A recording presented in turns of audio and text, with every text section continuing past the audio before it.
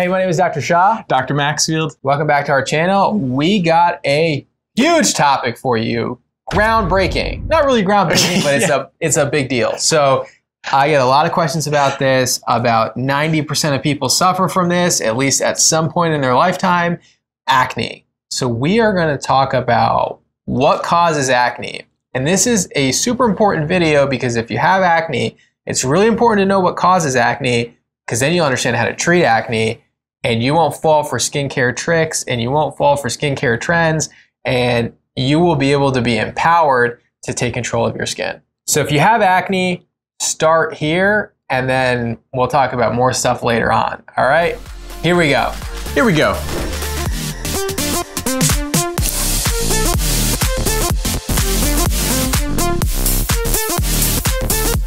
All right, so big topic, huge topic, important topic. What is the first thing that causes acne? So acne all starts with oil production. So oil production, it's mediated by hormones, androgens. It starts around puberty when your oil glands become active, and this oil production has a lot of different downstream consequences. Right, so when you're going through puberty, you get an increase in testosterone production and other androgens. Those androgens act on little cells that are in your skin that cause increased oil production. Increased oil production, we also call it sebum.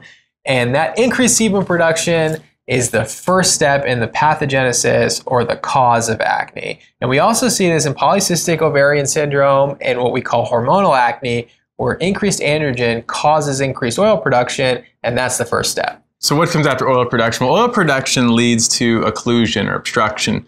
So the pores get occluded by this oil in part, and then that also relates to increased keratinocyte cohesiveness. So what is a keratinocyte? It's just a fancy way that dermatologists say skin cell. And your keratinocytes are really sticky at some point, and then they end up causing obstruction of your pores. In addition to that increased oil production that's also blocking your pores, you also have increased skin cell stickiness, and that is going to be your second step in causing acne. So the first step leads to the second step, which leads to the third step, and that is bacterial overgrowth. The bacterial overgrowth, why does this happen, right? So you got this little bacteria and it's on all of our skin, and in some people it doesn't cause any problems, like we've talked about this. Sometimes you can have mites, sometimes you can have yeast, sometimes you can have bacteria on your skin. And he has a ton on his skin. I don't have anything on my skin. But he specifically has a ton of stuff on his skin, but it doesn't cause any acne. In some people it doesn't. But in some people, when you create this perfect storm of increased sebum production, increased keratinocyte cohesiveness, blocking of your pores, now the bacteria starts to cause problems. So this bacteria, formerly called Propionibacter acnes, now called Cutibacterium acnes, this proliferation leads to a large cascade and the fourth step of this process, and that's inflammation. Inflammation. So inflammation is a super complicated thing. What causes it? What factors play a role? There are so many different things, from immune cells coming in to secreting these little signaling proteins that tell other immune cells to come in and attack this bacteria. And so you get tons of inflammation that builds up around this bacterial proliferation. So we have our oil production, which leads to obstruction. The obstruction leads to bacterial overgrowth. Bacterial overgrowth leads to inflammation. And guess what? Actually, all of the treatment things that we have available are specific to one or all of these steps of acne pathogenesis. And so when we're thinking about it, we're actually thinking about what's going on under the microscope, what's going on the cellular level, and then we're targeting your skin at each of those four integral steps. Exactly. So say, for example, someone says to me, well, I'm using hyaluronic acid. Why is my acne not getting better? Well, hyaluronic doesn't do anything that targets one of these four things. And so you have to start thinking about acne in this way, and then you pick skincare ingredients that will fight one of these four things. So let's pick it apart. So the first one being oil production. What do we have in your armament? What do you have in your armament that you can use to stop the oil production? That's a good question. To actually stop the oil production is pretty difficult. To keep the oil from clogging your pores, a little bit different. So one of the things that may or may not decrease oil production, there has been some evidence to suggest that it might, is niacinamide. So niacinamide might decrease sebum production in some people. Then there are prescription medications that you can take orally that can also decrease oil production, but that's beyond the scope of what we're going to talk about in this video today. Okay, so after we're decreasing the oil production, there's got to be more. There's just got to be more. Salicylic acid can penetrate your pores and try to help get rid of some of that oil, but there's nothing that really actually decreases oil production, believe it or not. So if you can't, okay, so if there's not a lot out there that actually over the counter is going to be able to consistently decrease your oil production, there are some things that you can stop doing that are going to help decrease the oil that your body's making. So one of those is actually backing up to the cleanse stage. And so we talked about this before, but don't over scrub your skin. Don't use harsh cleansers. Don't use harsh scrubs, because your body's natural defense, if it gets over irritated, or your skin's natural defense, is actually going to be to produce more oil. And it's going to counteract everything you're trying to do to get this acne to clear up. Exactly. So when you see something in the skincare aisle that says astringent or has a high concentration of rubbing alcohol or denatured alcohol in it, and it's a toner, then it probably is stripping your skin and is going to cause inflammation and increase your oil production, which are two of the causes of acne. So avoid skincare ingredients like that. So after oil production, we now move on to our obstruction. And there's actually, I feel like, a lot more to this that we have available. Yeah, so it's obstruction of your pores that allows this bacteria to build up. So what's foundational to treating the obstruction? One of the first steps in acne treatment in general is retinoids. And retinoids help to decrease the skin cohesiveness, and it also helps to decrease inflammation in the skin. And so it's going to play multiple roles in treating acne. Part of the retinoids process, the synthetic vitamin A, it actually increases your cell and skin turnover. So a lot of the flakiness and irritation that people get within the first couple weeks of using it, it actually is just a byproduct of what this vitamin is supposed to be doing.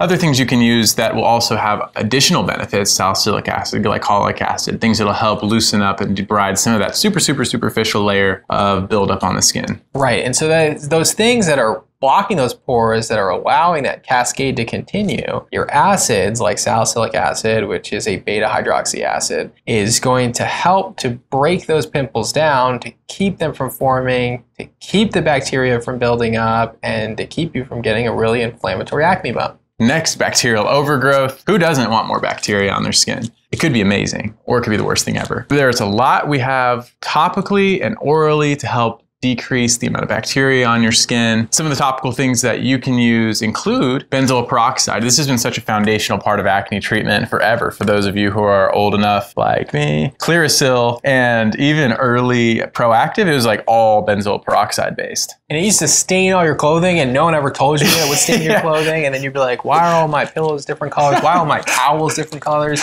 That's the benzoyl peroxide at work there. So it's kind of bleaching all your stuff. But it's good at doing what it does. It's antibacterial, actually to a tremendous extent, so much so the bacteria almost never become resistant to it. And that's why we often pair benzoyl peroxide with something like a topical antibiotic.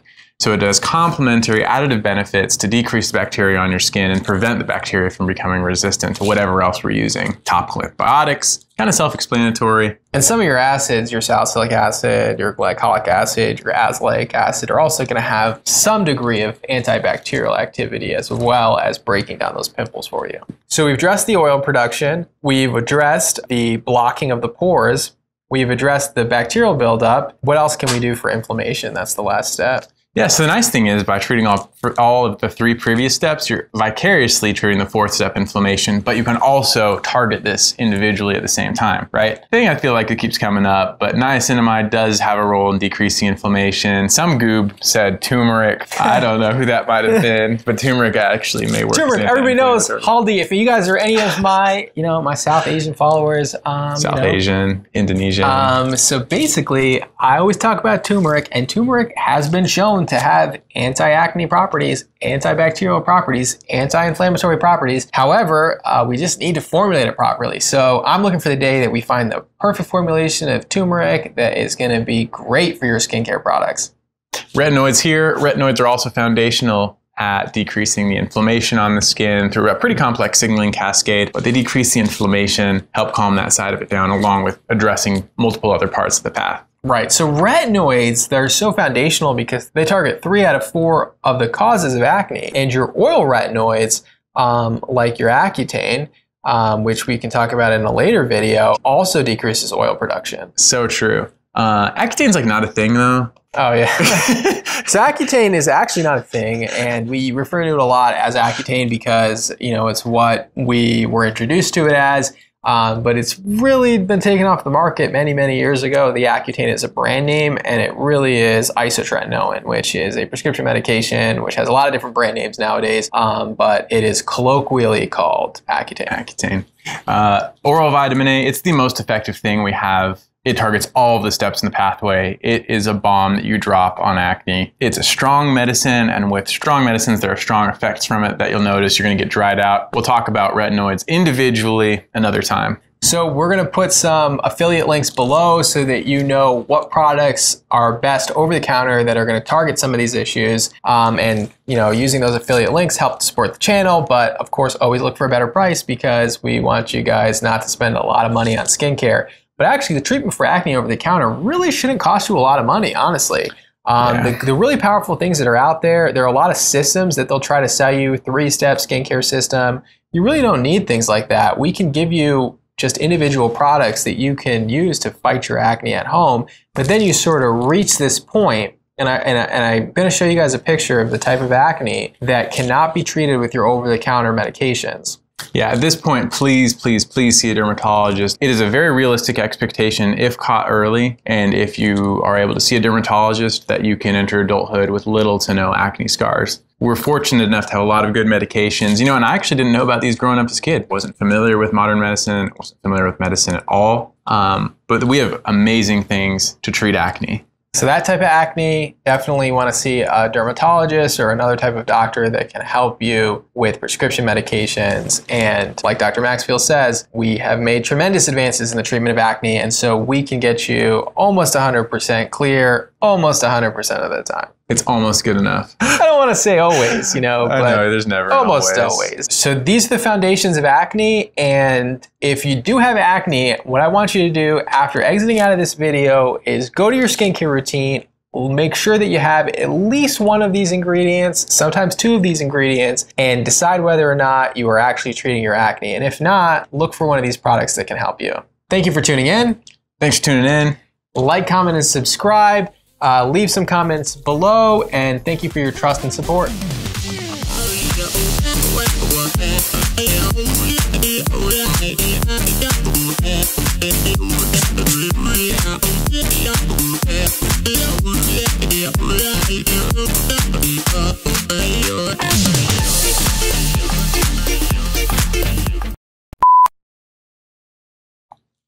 Just wink it? We're keeping that. That's how you get arrested in 2020. Yeah, right. All right. All right. All right. All right. Why'd you say it like that? That's how I talk. You gotta talk like that. What's up, Pat? How's it going, bro? You won't even see this because I'm gonna cut it. We missed you. All right. So my name is Dr. Shaw. Dr. Maxfield. Today we got what he's calling Mama Bear. We got the Mama Bear of skincare things happening. No. No.